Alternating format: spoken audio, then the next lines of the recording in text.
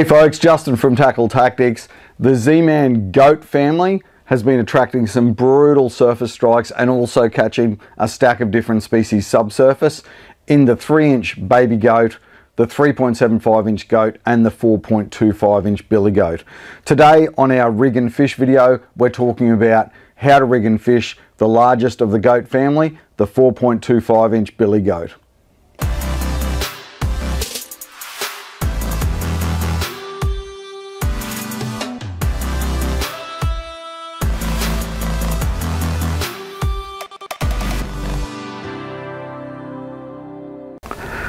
Alright, so the goat family of plastics, as we've spoken about before, have got that squashed grub body and those two kicking feet on the back there.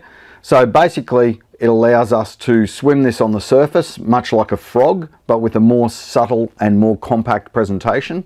Otherwise, we can fish it subsurface, representing, a crab or a bait fish, turn it on its side, rig it like a minnow. So there's a stack of different ways you can rig the goat, and a lot of anglers are calling this the most versatile presentation in their kit. So out of the packet, remember we need to get those 2 feet and pop them apart, and that way we're going to get maximum action out of those 2 kicking feet. That squashed grub's body gives us a profile that holds a jig head well when a fish eats it, and it also adds bulk to the plastic without adding girth to the plastic in terms of depth. So we can get good hook clearance, but we've also got plenty of weight in that plastic that we can fish it unweighted on a weedless hook, or we can add weight as required to get us down to the depth that we're looking at. So this is the 4.25-inch billy goat, the biggest of the family, available in some cool colors. So we've got our pearl, so we've got our light color, we've got some darker colors like watermelon red and hot craw. There's hot snakes in there, which is a UV color, and watermelon red's also UV. So we've got light colors, dark colors, UV colors that we need to mix it up depending on the conditions we're fishing and the species we're targeting. Let's have a look at jig heads that we can rig this on. So we'll kick off first with our Headlocks HD. So the TT Headlocks HD, probably the most popular jig head out there for rigging standard on a J-hook style jig head. This plastic is quite a large plastic, but I thought let's have a good look at what jig heads it will carry and see how far we can go up and down through the scale of things. So I've put it on a 3.0 here. At a push, I think you could fish it on a 3.0 if you really wanted a big profile plastic with a smaller jig head. But that 3.0 I think is probably better left for the 3.75-inch goat, and even the baby goat you can put a 3.0 in. So I'd probably step up from the 3.0 to the 4.0. The 4.0 looks pretty nice in that plastic. You've got good hook clearance on that 4.0, and that's a nice solid hook that suits this size of plastic. So whether you're chasing mulloway or snapper or barra or jacks or whatever it might be, that 4.0 is a good solid heavy wire hook to stop those fish, built on a mustard, brutally strong black nickel chemically sharpened hook. 5.0 looks absolutely sweet. So for those people chasing larger snapper, mulloway, big flatties, reef species, Murray cod, barra, everything, that 5.0 fits in there beautiful, as does a 6.0. So 5.0 and 6.0 are brilliant in that 4.25-inch billy goat. So that's going to allow us to catch some big fish with those 5.0s and 6.0s in there. Get those paddle feet kicking on the back of that billy goat, boof, get those fish fired up. I wanted to see how it would go on some bigger jig heads as well. So that's on a 7.0. So on a 7.0 you can see that still rides pretty well on a 7.0. So our 3.75-inch billy goat, our 3.75-inch goat absolutely maxed out at a 6.0. So I've got a 7.0 in there, and I've also put an 8.0 in there at a push. So in terms of body length, you can fit an 8.0 jig head in there, which allows you to stop some absolute beasts offshore, Murray cod as well and that sort of thing, if you do want to run an 8.0, and the feet sit clear of that 8.0 hook. So you're still going to get the feet action and that sort of thing. You're not going to get so much body action out of that, but those feet are still going to kick on an 8.0 if you do need to drop that big hook size down to whatever you're trying to catch. So if you're offshore and you had some billy goats in your kit, if you needed to, you could put them on an 8.0 and get down there. But on a 7.0, you can see that rides pretty well on a 7.0. So that's a big hook. So again, mulloway, snapper, Murray cod, barramundi, that sort of thing. And it looks really cool, just rigged sideways, as I've done in the past, minnow style, on that 7.0 because of the wider aspect of the body on its side. that 7.0 fits in there real nice. So yeah, it just allows you to see the size of the hooks that you can fit in that 4.25 inch billy goat. So that's a big range of hooks. I'd probably skip the 3.0 and I'd run 4.0 through to a 7.0, 8.0 at a push. But 7.0 is a big hook for stopping big fish. So beautiful, plenty of good options there on a standard J hook on that Headlocks HD. From there, we step up to our Revlocks. So again, built on that same hook, that heavy duty mustard black nickel chemically sharpened hook, but the Revlocks has the addition of the blade underneath, which creates flash and vibration, adds another element to our presentation that we are throwing out there. So again, as we mentioned, we've got our 5.0, fits on really nicely. So our 5.0, the same as our Headlocks HD, rides beautiful on there for a barra, for a snapper, Murray cod. And then we've also got that 7.0 option in the Revlocks, which, you know, offshore you could drop that thing down and now you're going to have the blade spinning, those couple of feet kicking, a lot of action going down there without probably sinking as slow as some of the plastics with more action in it, with the big paddle tails or curtails and that sort of thing, so you can still get it down there to where the fish are. So that's our Revlocks option. And again, with the Revlocks available in the rounder Colorado style blade or the pointier willow leaf willow style blade, and again in silver or gold. So as we've said several times, but just in case you missed it, the gold is often preferred for freshwater and tannin stained water and that sort of thing, and the silver is often preferred for clear water and also for saltwater use. Again, that thinner narrow blade runs faster, deeper, and the rounder blade has more thump, runs a bit shallower. So that is on our Revlocks in a 5.0 and a 7.0. And then if you really want to mix it up, make it look cool, this is probably my favorite jig head at the moment in a standard J hook. That's the Big Eyes, TT Lures Big Eyes. Has that big eye in there for added attraction, really get the fish somewhere to zone in on and hit that jig head. Cool thing with that as well is there's glow eye options in there, and I really think that glow eye makes a difference. So for me, I'll quite often fish that blackhead with the glow eye. When I get into sort of over 2 meters down 3 meters plus of water, I really like that glow eye, and it's caught me a lot of mulloway, a lot of jewfish with that glow eye. So in terms of hook sizes, again, we've got our 5.0 and our 7.0, and we've got a bunch of different head colors available.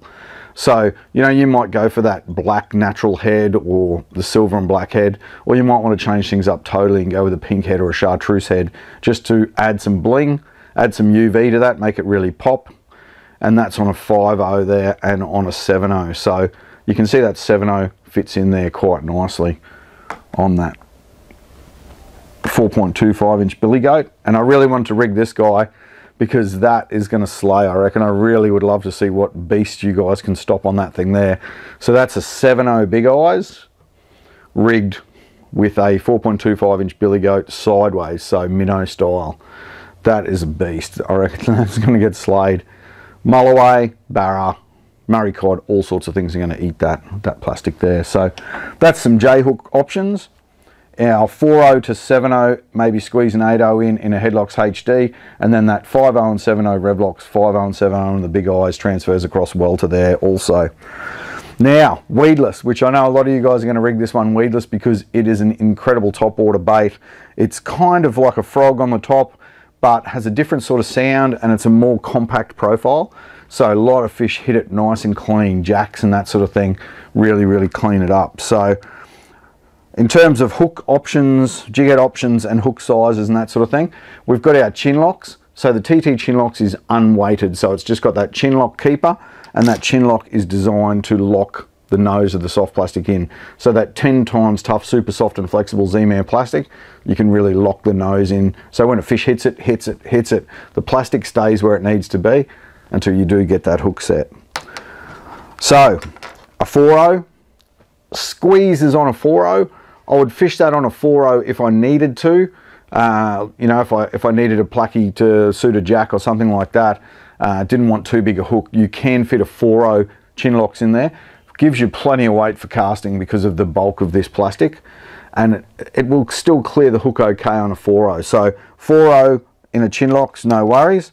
6.0 is absolutely perfect. So the 6.0 was the max we could fit into the 3.75 inch goat, The 6.0 rides beautifully in a 4.25 inch billy goat. Plenty of room for clearance there. And that really brings in the barra, the Murray cod, you know, those larger predatory species on that 6.0 hook. Again, unweighted, so we can buzz it nice and high, keep it up on the surface and moving along.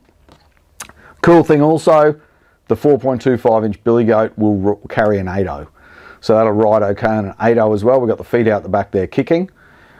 That really comes into play for, you know, big Murray cod, big barra, impoundment barra, that sort of thing. When you're chasing real big fish, that 8.0 is going to still rides right at the back there, but the feet can still kick behind there and that sort of thing. So that's going to be an absolute ripper on an 8.0. So you couldn't fit the 3.75 on an 8.0, but the 4.25 inch will go on an 8.0 if you do need that big weedless hook.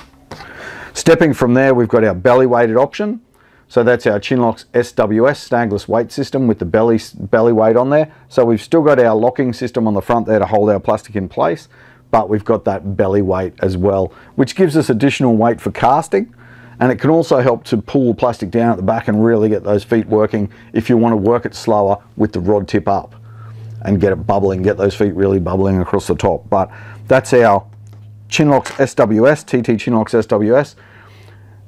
Could sneak it in a 4.0, but because we've got that belly weight, it impacts the clearance of the plastic when the fish strikes.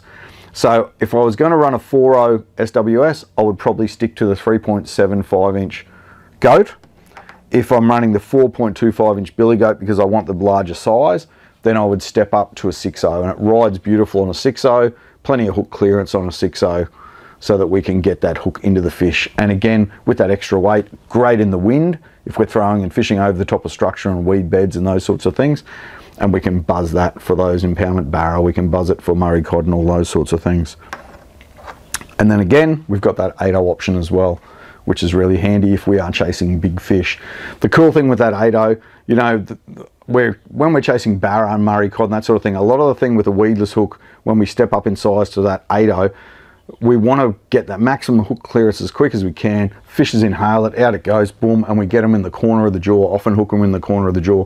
So that bigger 8.0 hook is really good for getting that solid hook set around the corner of the jaw, which then makes it harder for them to throw the hook during the fight. Okay, from our Chinlock's SWS, we then step up to our snake locks option. So our snake locks option has the removable head weight.